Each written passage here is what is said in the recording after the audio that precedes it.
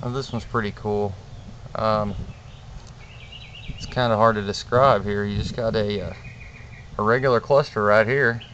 Just a normal little cluster that I wouldn't even keep. I'd probably just chunk this one on the ground while I was mining.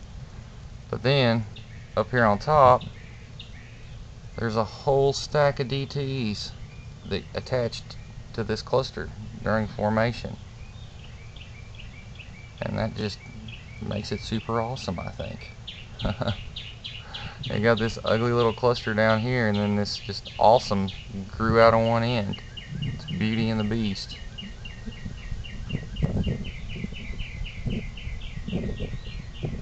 Gorgeous, gorgeous DT points. Well, look how glassy that one is. Oh, check that out. Everybody, a lot of people just take these crystals and stick them on a shelf and don't look at them or play with them. But when you take them out in the sun and you play with them, you can see a lot of stuff you're not going to notice when you just set them on a shelf, like all those little multiple terminations right there. You got to take these out and play with them, folks.